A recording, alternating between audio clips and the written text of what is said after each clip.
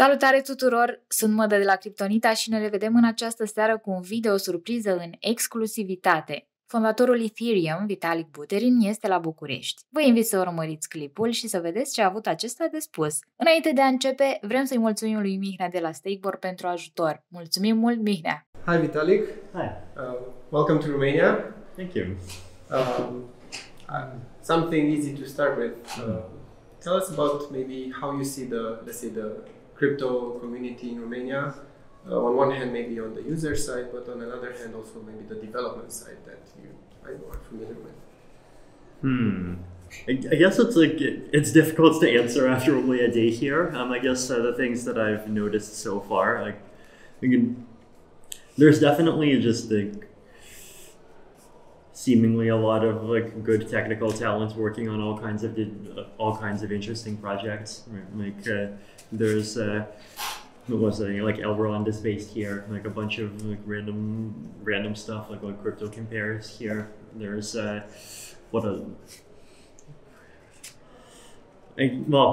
actually the GEF team. I guess more in Cluj than in Bucharest, but it's still the GEF team does a lot of hard work, very smart people. It does seem like there's just a lot of good technical talent and just people interested in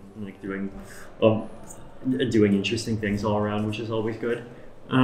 As far as users and what people use crypto for goes, well, I guess I haven't really talked to many users yet, but I would love to.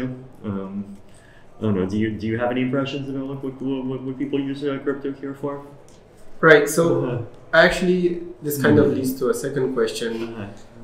I think crypto usage in itself is picking up in Romania, and I think something that maybe we're seeing more of a need for is the, let's say, ease of use and everything, and all the wallets and everything. So I think that's something where the Romanian users are, Right. It's like starting to go from highly technical users to less technical users, and that's the challenge. Yeah, I think a lot of places are going through that kind of peak right now, right? There's a bit of this kind of imbalance that you see, right? Where if you look at the statistics in lots of countries, it's 10 to 40% of people have heard of crypto, even have crypto or something, and then if you look at the people in the communities who go to the meetups and spend all day reading the forums, it's very few. So I definitely think the space needs to be better at dealing with people who aren't willing to dedicate their entire lives to it.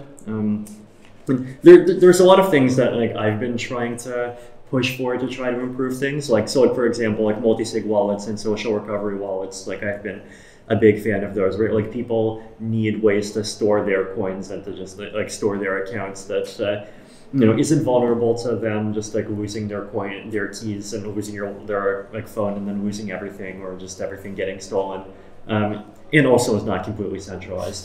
So I think if the people pushing the decentralized solutions don't work hard and make sure they provide what people want, then everyone's going to gravitate toward the centralized stuff, and that's going to be hard to reverse.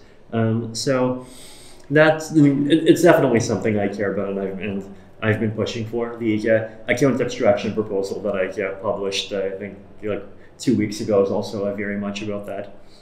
I guess. So that's. Definitely very important. The other kinds of there's also other kinds of ease of use, right? There's just ease of getting into the crypto space, for example, and that's more of a country by country thing, right? Because you have to deal with regulation, deal with the local banking system, deal with local different payment systems and different ways of actually getting cryptocurrency. Actually, how is the situation with that here? So we actually have Romanian exchanges even, so there are on-ramps right now. I think one thing to keep in mind is the people with not that big of a balance, let's call it. Right. And this kind of leads me to all of the layer 2 scaling efforts. And maybe you can share some of your views in terms of let's say in Romania many people don't have big balances, so they maybe see some friction into transacting with ETH. and there's this whole L2 effort. How do you see this ease of use component for the L2 area, where you need to bridge your tokens and all of those? No, you make a good point. Layer 2 is very important. I think scalability is extremely important for a lot of people right now, and for people who don't have a lot of money, those are the exact same people who often tends to be excluded from traditional financial systems the most, and the ones who need crypto the most. So it's really important to help them.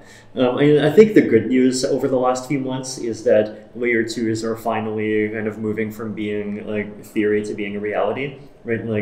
Arbitrum exists, you can deploy things on Arbitrum. Polygon acquired Hermes, so now they're not, today they're still a trusted sidechain, right? So today everything's still in this kind of transition step, but they have a very strong roadmap toward becoming or adding a ZK rollup in the future, which is just really amazing. Optimism, they recently did a bunch of upgrades to their fraud-proof design. So one of the things that's happening also is that everything's converging on kind of just EVM compatibility, so just being on the same environment. Right, just a year ago, Loopring existed, right? Loopring was ZK rollup, a very low fees, very scalable, but all you can do is payments, and it turns out that just wasn't yet good enough to attract a lot of people.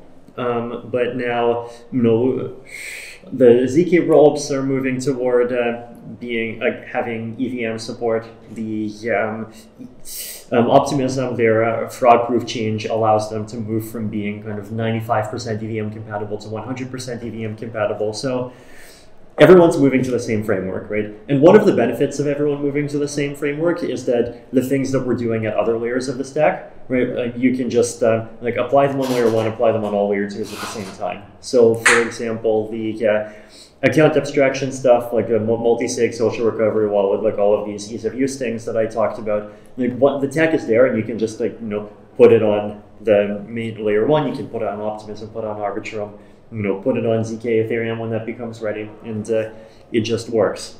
So a lot of the pieces of technology are coming together, and also if you don't deeply understand the technology and you just want something that you can actually use, well, Arbitrum's there, you can actually use it.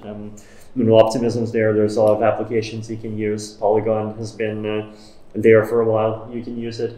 The bridging between them is getting better and better. So I'm very optimistic, and it definitely has taken a while, and I think in the Ethereum ecosystem, we value kind of doing things the properly decentralized way and not taking shortcuts. And that's so we're not the sort of chain that's just going to say, okay, fine, we're going to raise the gas limit by a factor of 100 and make a block every second, and who cares if nobody can't run a node anymore, right? We don't do that, right? But what that does mean is that to scale, we do have to actually kind of try hard and scale properly. But those efforts are finally paying off. The solutions are actually exist, and they're coming online more and more. So I'm very optimistic. Looking forward to L2 being the gateway for more people into this. Yeah, thank you for taking the time. I think that's all. Yeah. And thank you. Enjoy the session. Hope you enjoyed too.